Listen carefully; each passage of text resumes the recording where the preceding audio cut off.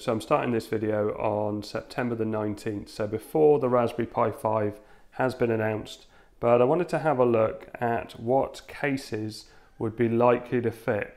And my cat's trying to get involved. And some of them are going to be fine, others are not. And the main reason for that is before the Raspberry Pi 4, all the Ethernet connections were on the left-hand side, as you can see here on some of these older Pis. The Raspberry Pi 5 is on the left-hand side, but when the Raspberry Pi 4 came, because of manufacturing, the Ethernet cable was on the other side. And this Compute Module 4 replicates that, so you can put a Compute Module 4 on this board and it pretty much becomes something that would fit into a Raspberry Pi 4 case. The same with this adapter, which creates a Raspberry Pi 4 from a Raspberry Pi Zero 2W, or basically the same size and form factor. So what cases are going to fit this Raspberry Pi 5 now that the Ethernet connection is on the other side? I've already done a video on the Raspad, which is a Raspberry Pi tablet, and it actually works with that and it fits in fine. But we're not going to have as much success with something like the Pi Boy, although we probably could take the heatsink out, but basically because the heatsink touches the CPU, and the CPU on a Raspberry Pi 4 is in a different position to the Raspberry Pi 5. A lot of the other things are in similar positions, so all the connectivity on the side, I say all the connectivity on the side, we have lost the 3.5mm jack, so adapters that use that 3.5mm jack will either have to be adapted or not used. Some of my favourite cases for Raspberry Pi are the DeSalvo cases, which are excellent. These are all Raspberry Pi 4 cases, but because they're made from solid aluminium and the Ethernet is on the other side, they're not going to work. And you can see through the gap there, the aluminium goes straight onto the things like the RAM and the CPU. So they're all out, unfortunately, but I do love them and they are amazing cases. Other things that are out, so this is the Argon 1 case, and because it's so specifically made, again, this is for the RAM and for the CPU, it's just not going to fit. And also because the board that's used with it goes into the headphone jack, obviously we start to have a problem when we try and plug it in, because you can see there are now components there, whereas on the Raspberry Pi 4, if I line that up correctly, it would just go straight in, because obviously that's what it's designed for. I can still use the Argon M.2 adapter because that just uses a USB 3 connection on the back, and so that would still fit in place, and also I can use a cable instead of this adapter.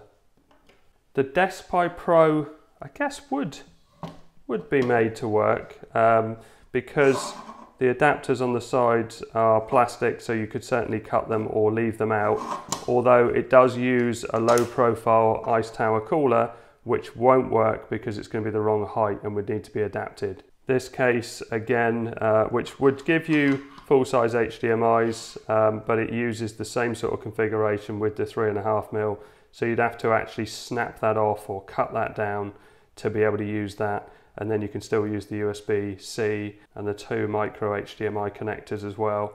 But that could be made to be adapted, but not ideal at all. Then we get to things like the 52 Pi mini tower, and there was loads of towers like this. Again, the cooler is not going to work because the CPU is in a different place.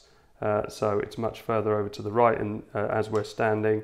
So when this goes on, that goes directly on, and so this part is going onto the CPU, and obviously with the existing configuration that's not going to happen. It touches it slightly, but just right on the edge here. But that would just need these two arms changing to be able to adapt it. So yeah, let's not rule those out. And when we look at this case, I've only just noticed this, they're all the same height, so the Ethernet is going to fit into that.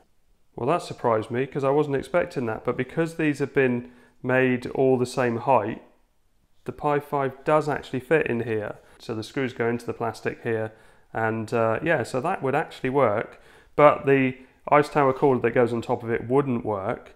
But then I could still put on the glass panel that goes in the side, the fan, and use some active cooling with it without the heatsink, and that would be still pretty effective, although it is blowing air either out or through the case rather than actually directly onto the CPU or directly away from the CPU.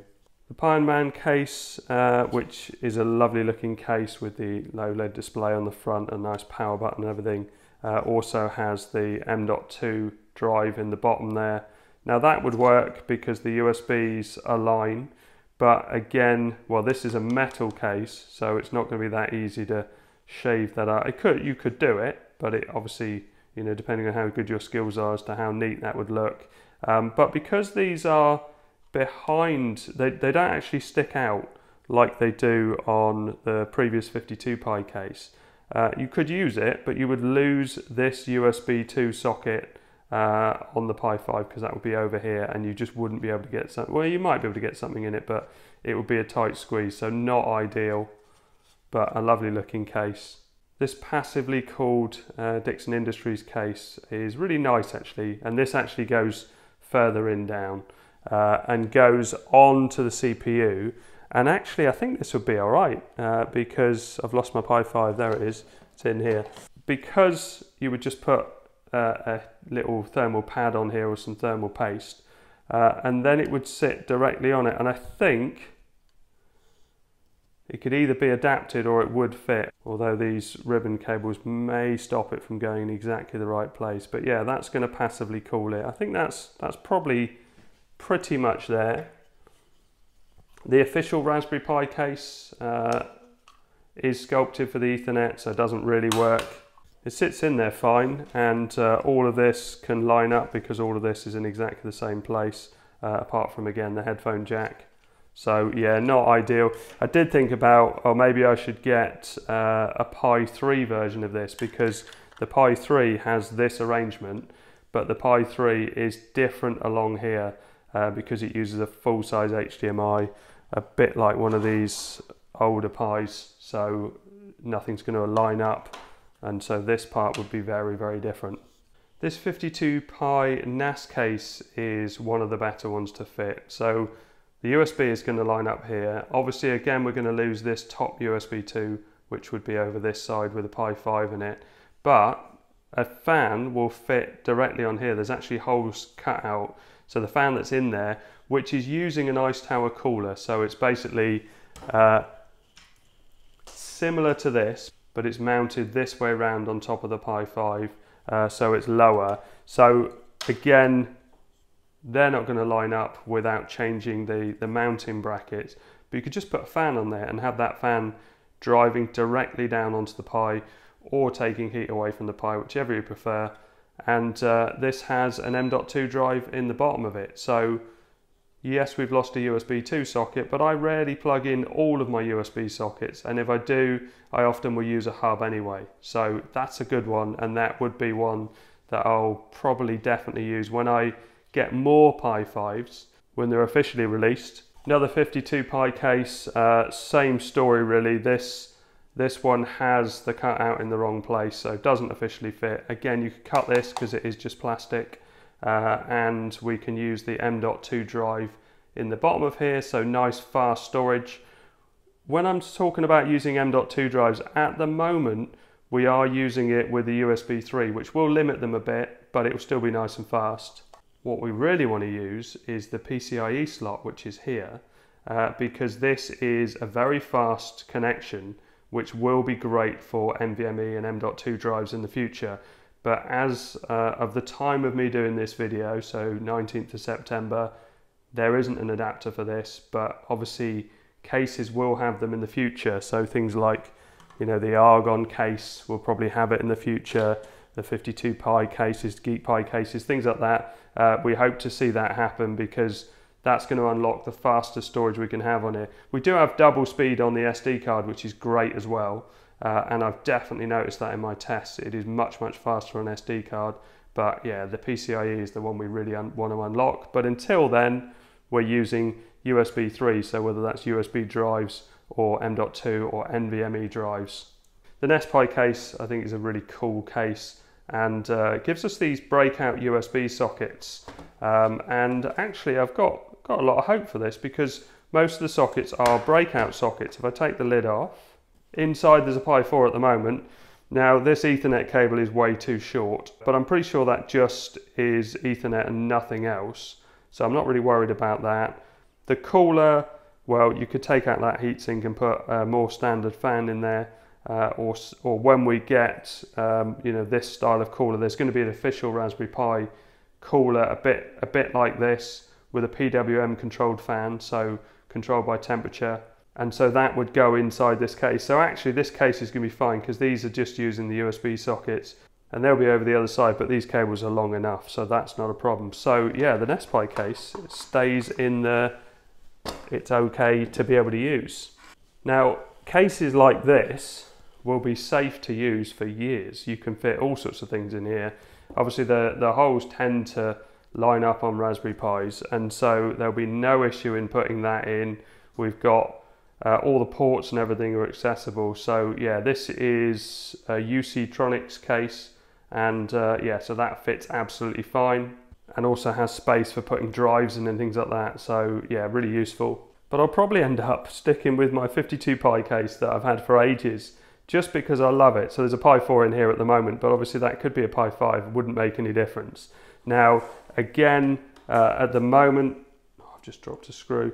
At the moment, this PWM fan would work with the Pi 5, but not with the heatsink that's on there. But the fact that you have access to all the connections, I really like that, and I also have it this way around. I've actually got it on a Perspex sheet, which is just double-sided, but there are screw holes to fit the Pi on there. And the fan was on the back, but I don't really use the fan as a fan because the Ice Tower cooler and the PWM fan on the top are so good. So I moved it to the bottom, and I just use the two of the GPIO pins to power because it's got colourful LED lights on it. So I might just end up using that one. But obviously what's going to happen, I hope, is that manufacturers are going to start sending me cases like they did before. So I don't know how quick they get details on the design and everything of the Raspberry Pi 5, but obviously there'll be some changes that will need to be made. Now, I talked about the PWM fan. The official fan is this connector, which will show up in config.txt. So when you connect a PWM fan to here, so basically it plugs in and it'll have 3 cables going to the fan, they'll automatically come up as settings in config.txt. Not like on the Pi 4 where you could pick the pin 14 to enable the fan to come on and off. But we'll see what happens anyway, because obviously it's early days and I'm making this video before the official announcement. And the last case that I've been using is this one, which is one of the cheapest cases and one of the earliest cases I had for Pi 4. But basically everything lines up. So because all of this just screws through, so that's 4 screws and 4 little Perspex spacers that go on there. I can't see the 4th one. Oh, that's what I dropped on the floor earlier on. I can see it. Well, that took way too long to find. So then Pi 5 goes on top.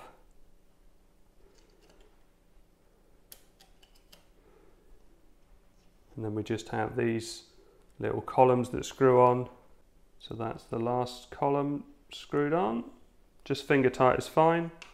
And I had been using this fan, which is a PWM fan, but the red and the black are connected together. So that means that I can only use it in 5-volt configuration, unless I put a little adapter on there. And as the config.txt no longer has the automatic adjustment for a PWM fan, it used to be a setting you just turned on and off. Now it's going to be the official types of fans that are supported. So I'm going to wait till I get one of those, and for now I'm going to use a fan like this, which is a slightly bigger fan, slightly quieter, but also has separate cables, so I can have this one plugged into 3-volt or 5-volt. So 3-volt's just going to be quieter, 5-volt is going to run faster and be noisier, but not noisy. But if I was doing some more extreme tasks on it, like the AI video I did yesterday on the AI camera, that really taxed the Pi 4. So yeah, that's nice to have that option. I've got several other that have got separate pins, which I really like. I prefer it to be separate pins. So this is a 52 Pi fan, and I know that it's obscured as well But just for now, it's going to make some difference until I've got a better solution. And just to make sure that's nice and tight, it's definitely worth having one of these screwdriver kits if you meddle around with a Pi. So just tighten that up. And I could get a second bolt through here, but I'm not going to bother for now. And this still has access to the GPIO pins, which I like. And I often use this Waveshare board because it has these coloured GPIO pins, which I really like. So yellow is 3 volt, and the 2 red ones are 5 volt, and this black one is the negative. So that would be the 3 volt configuration for this particular fan and the LED lights. So let's plug this in. So USB-C, and I definitely recommend these. This is a LED readout display of how many watts the Pi is using. I've got no operating system in this at the moment. I'm just going to start it up just to show the lights on it. So for a really quite inexpensive case, I think it looks really nice, and you can see at the moment it's using 2.4 watts of power.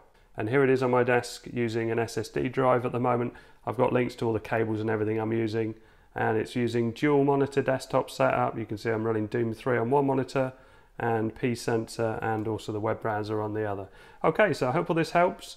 Please subscribe to get more information videos on Raspberry Pi, and hopefully lots of new case reviews coming, and coolers and things like that. Thanks very much for watching. Please like and subscribe.